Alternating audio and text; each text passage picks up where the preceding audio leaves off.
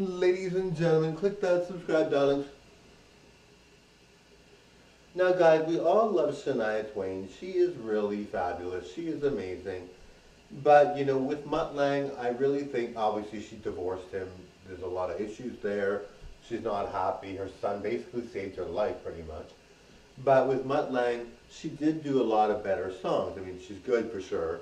Don't get me wrong, she's good as a singer. But I mean, like what they did together was gold. I mean, I wish they didn't have the issue of being divorced. I mean, it was so good what they did together. They were so good. They were like such a strong force together.